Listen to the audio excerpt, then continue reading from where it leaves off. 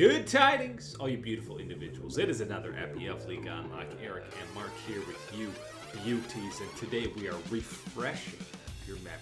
Going through different world championships. It's always an excellent piece of trivia to go through these world championship rosters. Can you name all five? Can you name what all the skins are? We're specifically highlighting the guys that you may have forgotten have claimed that world championship title.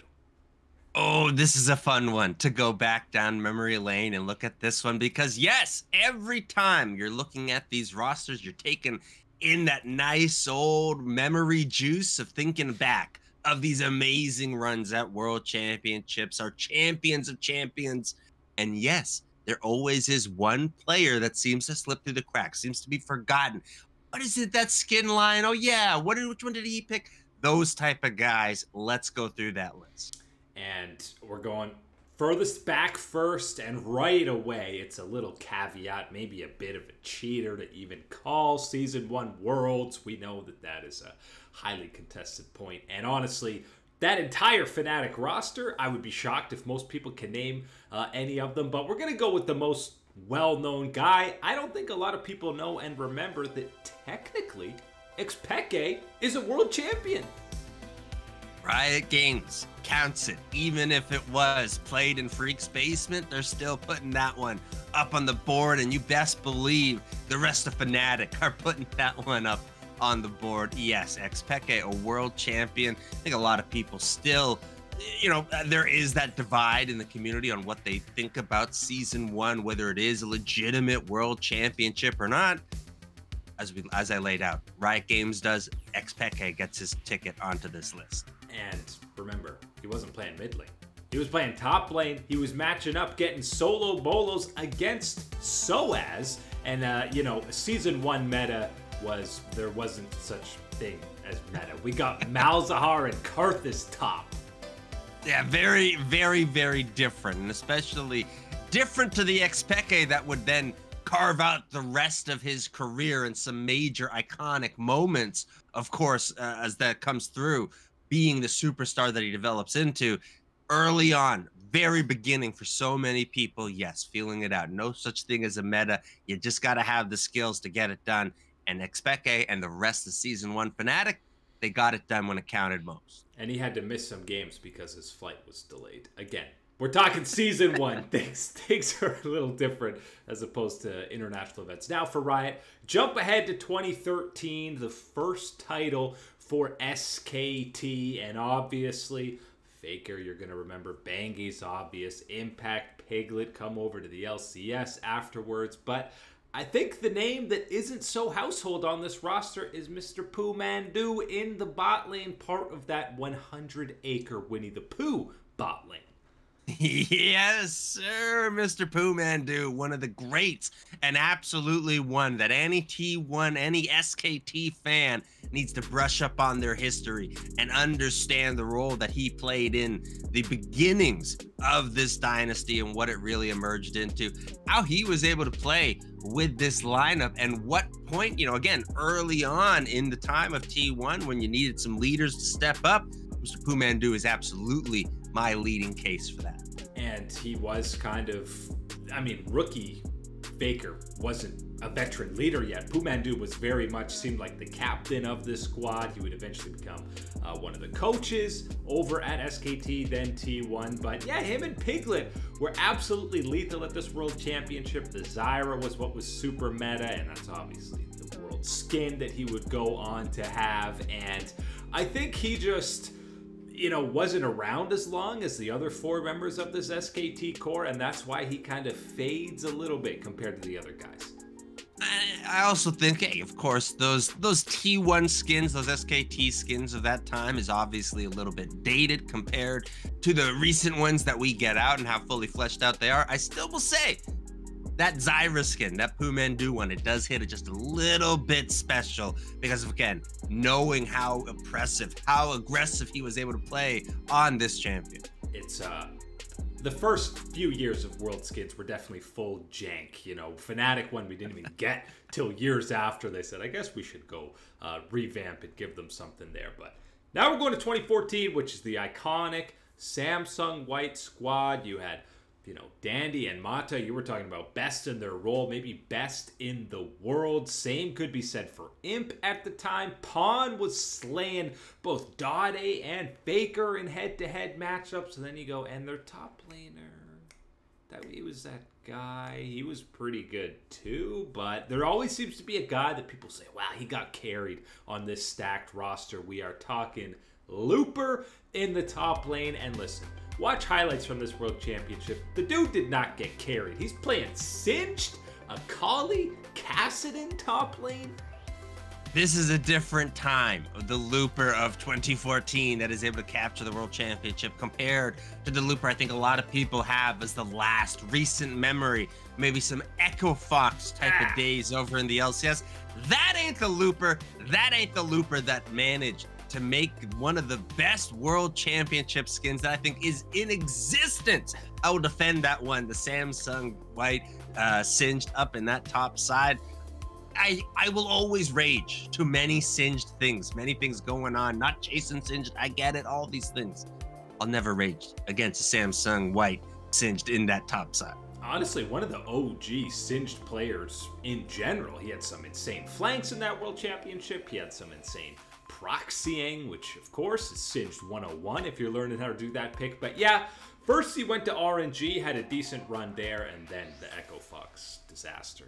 Most people associated with Echo Fox ended in disaster. But honestly, there was too much spotlight to go around on this Samsung White roster, and he was kind of faded into the background, even though at the time he was one of the best top laners in the world.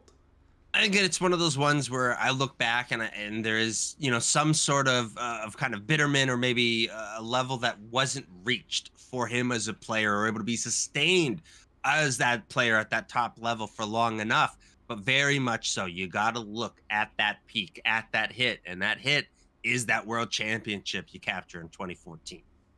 2015 now, as we move forward, it's obviously a lot of SKT teams. It's hard to not know every single member of the roster on SKT when, number one, you had a lot of returning faces, a la Bengi and Faker, but we're going to the substitute. And I know it's easy to cop out and just put the sixth man for most of these rosters because a lot of the time they didn't play any games, but easyHoon was playing games, and whenever you lock in that SKT Azir, I think most people are assuming that that's a Faker skin, but put some respect, that's Mr. easyHoon represented. Where do you think he learned how to be that sifting sands emperor out there shuffling around, making these type of plays? It's picking it up off of easyHoon throughout all these scrims, everything in that time. One of the things that I think that leads easyHoon even having the impact that he did throughout that World Championship, throughout his time with T1, that leads people to forget it, just is that Faker effect, that shadow that he's casting, because 2015, it's a big shadow.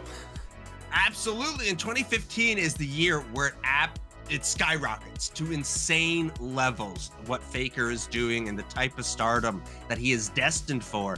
So it does cast that shadow over what easyHoon was able to contribute, which, don't mistake, were key, crucial victories for SKT on their way to capturing this championship and developing Faker into that mid lane leader that he would become in 2016 to lead them to another championship. Absolutely, easyHoon, a big part of this one, and you're right, a lot of people thinking that it is Faker, given how good he is on the Azir, how much he plays it in the LCK.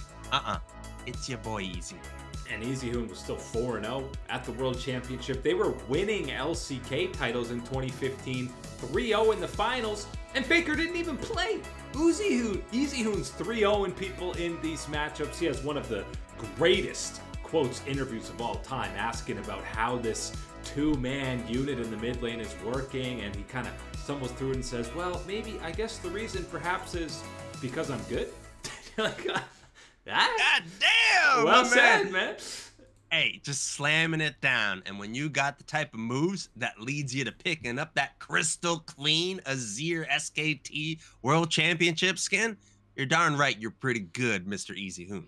No question. He did level up Faker to his career. Obviously, Faker ascended to new heights after that. But yeah, easyHoon after SKT, not so much. But that 2015, he's part of that Worlds run. He earned that title absolutely throughout the whole year and at Worlds itself. 2016, it's another SKT and another, he's not a sub because he was the starter for most of the year. Maybe the most heavily criticized and flamed player in the history of SKT. And you and I both know that that's a long list, but we're talking about Blank.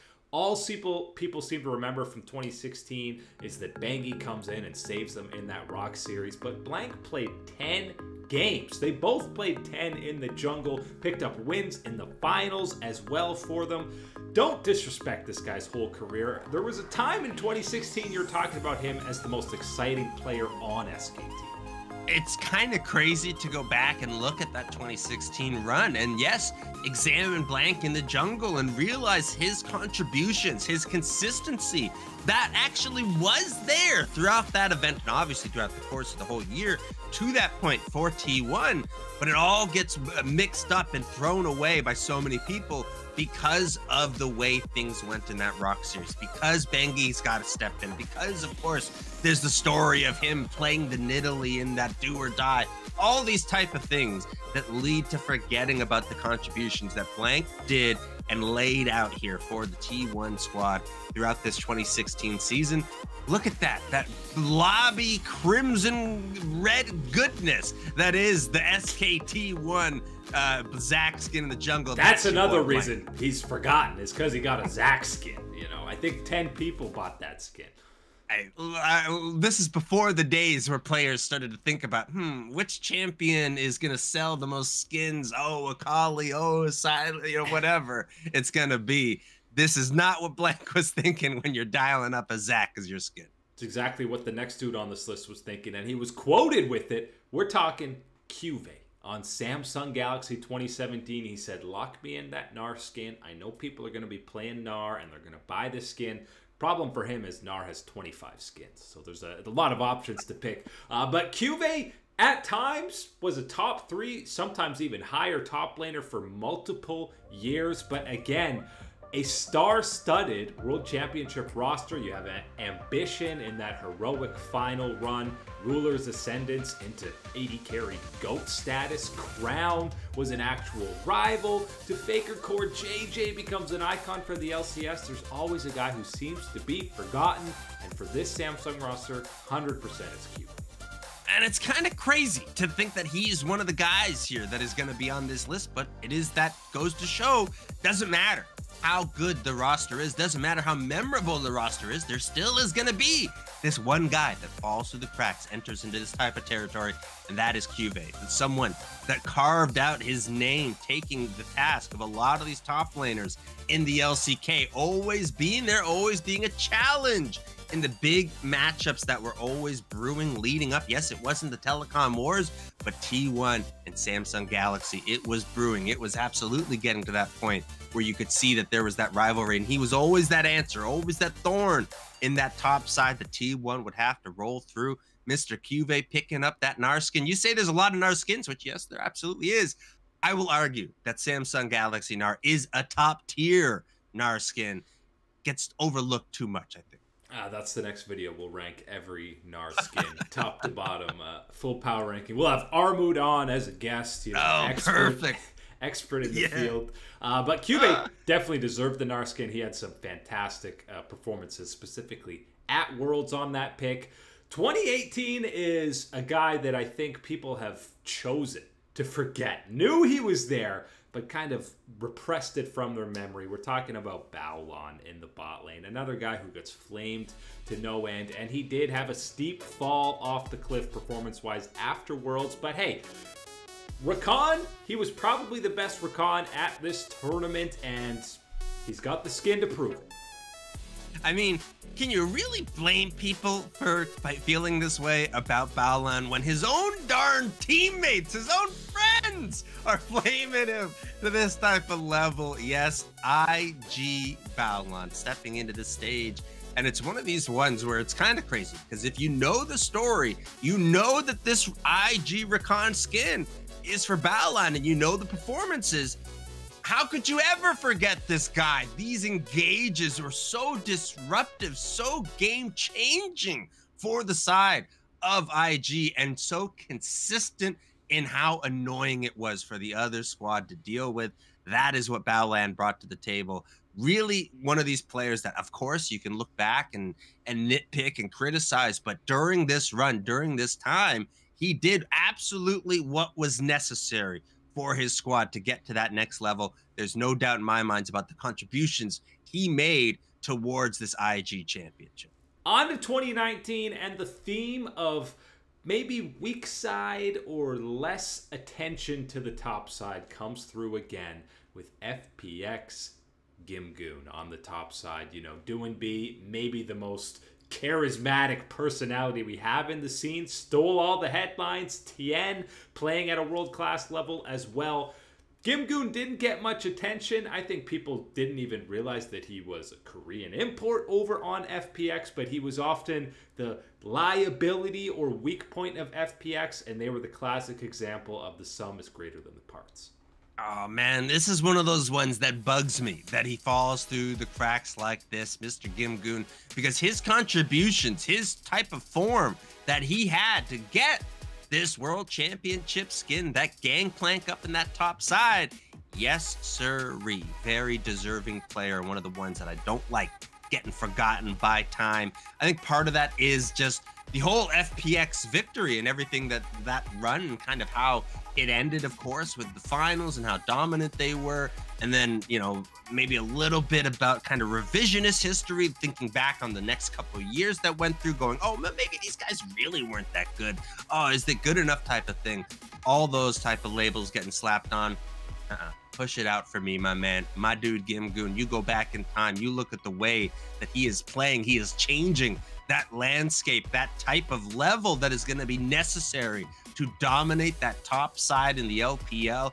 He is the very big start of that one for me, to get to the point where we're at now, where we got these titans and monsters to deal with. I think the biggest thing with a lot of these guys maybe falling to the wayside is the theme is after the Worlds run, they kind of fade into obscurity. Gimgoon, I don't even remember if he played the next split, but he retired very shortly after that World Championship. Then they're picking up Khan in the top lane, and it's, oh my god, exciting, Khan. Yeah, carry top laner. So Worlds peaks, and then a lot of these guys ride off in the sunset. By the way, that's the way to do it, but often we're kind of forgetting about them. Same could be said for the 2020 member on this list. That is Damwon, not D+, not Damwon Kia, just Damwon in 2020, and wasn't Deft in the bot lane. No, wasn't Viper, wasn't anybody that you remember. It was Ghost, guys. And remember, Ghost subbing in for Nuclear was actually the change that brought Damwon to a world championship level, and we still decided to disrespect the guy.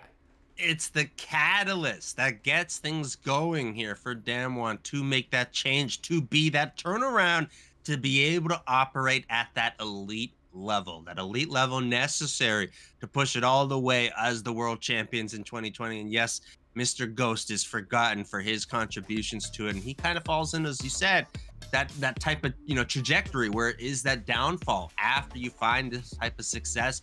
Ghost has been someone that has floundered through the LCK, even going down into the challenger scene and then getting back up and then not really finding it through. I'm just so bothered by it, because I think that the potential has still been there for someone like Ghost to be even more of a contribution for a team, to start developing even further than the Ghost that won a world championship. It's disappointing because we haven't got there, is one of the things that we got to realize and look at. But let me give you a nice sweetness to end this sandwich here, and that is your boy Ghost. He's got one of my favorite skins on this list, no doubt about it.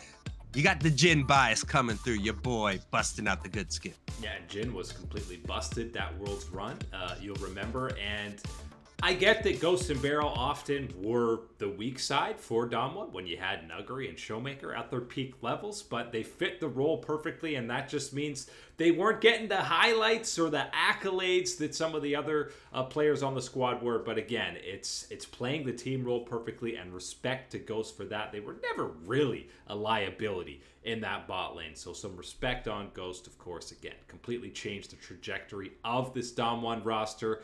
Then we get to the last one on this list, and now 2021 is pretty fresh, so I think most people still remember who these guys are, but in a couple years, I guarantee you, a trivia question is going to be, who was the top laner for EDG's championship run in 2021, and why did he play 11 Graves games? Oh, no, no, no. I don't want to end the show like this. You're bringing back all the memories of 2021. And yes, the oppressive Graves top lane meta that we just saw steamroll through and Flandre used to full extent for EDG to capture their world championship. This is a tough one because this is still a player that has contributed well and hasn't had, I think, a comparable drop off compared to some of these other players on this list. It is one where I do expect, unless he's able to find another big dose of success, another deep run at an international event, I think a lot of people will start to forget that Flandre was that big time contributor, that guy able to utilize and abuse the Graves that was at a busted point for 2021. And again, it's a case of we only have so much brain power to focus on players. There's always a couple stars on any world championship roster. EDG 2021, you're going, oh yeah, Viper was popping off, Scout was amazing, picked up finals MVP, JJ leveled up, Mako the icon of the LPL, and the Graves one trick. That's where we get to.